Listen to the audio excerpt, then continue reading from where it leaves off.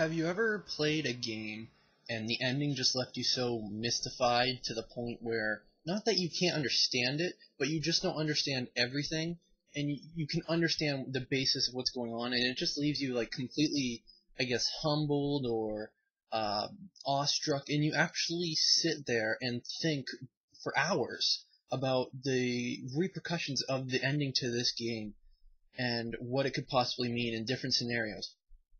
Well, Dragon's Dogma, at least for me, and I'm sure many others, had this effect on me based on its ending. I'm going to try my best to, I guess, explain up to the point how this would make sense with the ending. So obviously, if you guys haven't played the game or you haven't got to the ending yet, spoilers, don't watch any more of this video. From the get-go, at the very beginning of a game, a dragon comes, takes your heart, and you're proclaimed arisen, and you gotta beat this dragon, or so it seems. And throughout the entire game, most of the game, you are trying to beat the dragon, get your heart back. And once you accomplish that, there's more to the game after you beat the dragons. I know, shocking. Once you accomplish that, you find out that there's this cycle of killing the dragon, finding a new person to kill the dragon, and the person to take their place as God, pretty much. Now, I'm going to try and explain this. Once you beat the dragon and you do a certain amount of stuff, you come to, I think it was called like the Essential, or I'll just call him God for short, who pretty much just reigned over everything and blah blah blah life, blah blah blah meaning, all that stuff. And the Arisen was chosen by the Essential. He used the dragon to choose the Arisen guy to come and challenge him so he could, I guess, for other lack of a better term, take a break, or not take a break, just stop doing the God job. And if you failed, you would become the Duke in Dragon's Dogma or the Dragons Forged in Dragon's Dogma. The Duke made a deal with the dragon. If you've played the game, you beat the dragon, you know what I'm talking about. He made a deal with the dragon where he sacrificed his loved one so he could be immortal and the dragon would not kill him, pretty much. And so that was the Duke story. The Dragon's Forged story is most likely, since his heart is still gone, he tried to fight the dragon, failed, and wasn't killed or was left alive somehow, and that was that. And how I know, and for those of you who haven't played it, or those who have and you're still confused, it's true because at the end, the Duke aged immediately, his heart was returned to him, and the Dragon's Forge guy just turned to dust, because his heart was returned to him as well, and he was, what, like 1,000 years old, so it's just straight to dust, no point for him.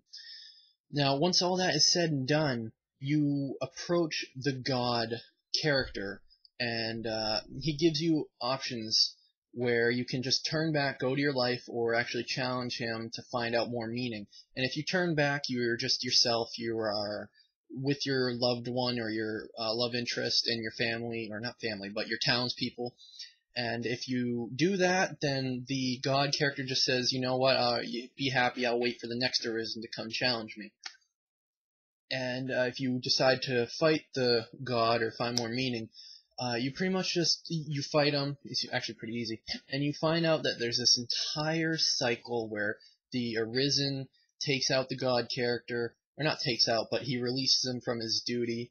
The Arisen becomes the God character, and then from there, the God character creates a dragon, or the person that approaches the God character, and I know this is confusing, bear with me, the person that approaches the God character and doesn't want to do it anymore becomes the dragon himself. So if you just let yourself be killed without even attacking the God character in the battle, you'll just become the dragon, the enemy of the game.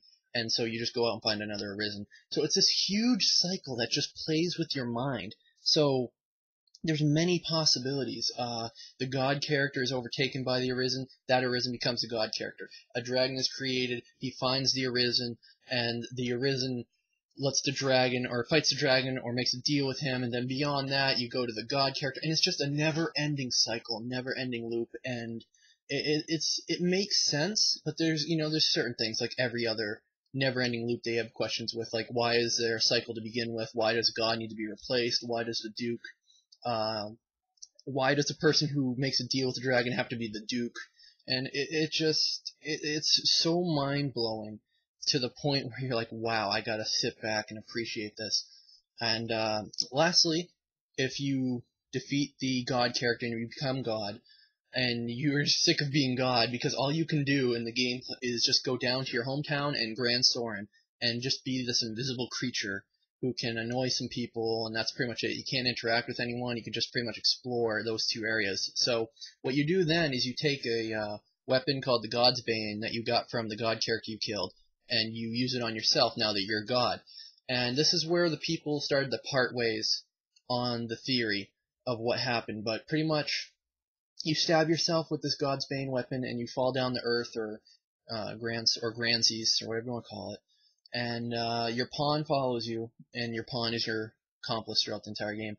And you pretty much just fall down into the ocean, and your pawn comes up in your body, and the love interest approaches your body with the pawn's, I guess, soul in it, and that's pretty much the end of the game.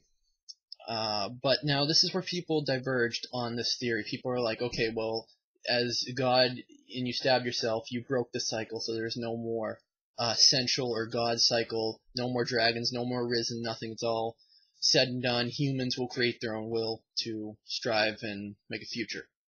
And then there's others who say you had to do that to become God. And I disagree with that, because you became God once you beat the God character, the essential. And it pretty much, the mission objective before you stab yourself to start a new game, it said, serve here as essential for forever and eternity, or until another arisen comes up. So that's pretty much that game until you start a new game plus by stabbing yourself and starting anew.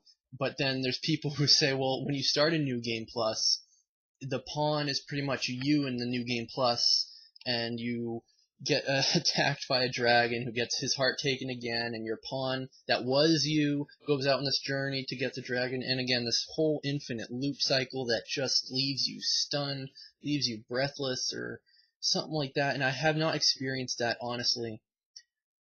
Not even the Mass Effect 3 ending, honestly, because there was the point where the indoctrination theory could have happened, and then there was just this crappy ending. So it wasn't really enjoyable to the point where it was just, frustrating. You didn't know. But in this Dragon's Dogma ending, you know everything that is going on. You may not understand everything, but it's just so mind-blowing that I don't even think I've experienced in my gaming life, I suppose. Not even Kingdom Hearts. No, I'm not getting me wrong. Kingdom Hearts is an amazing game, has great endings, but not to the point where Dragon's Dogma makes you stop, think, question, and just makes you think so many possibilities. But I really, you have to give credit to the developer of the game. They did a great job on the ending and the story, and how it was just this never-ending loop. But anyway, that's my, I guess, rant or thoughts on the ending. So thanks everyone for keeping here with, 20 minutes, or not 20 minutes, 8 minutes. But yeah, everyone, pay attention to my review for Dragon's Dogma. It will be up soon, and it is definitely worth getting, I can tell you right now. Thanks everyone for watching.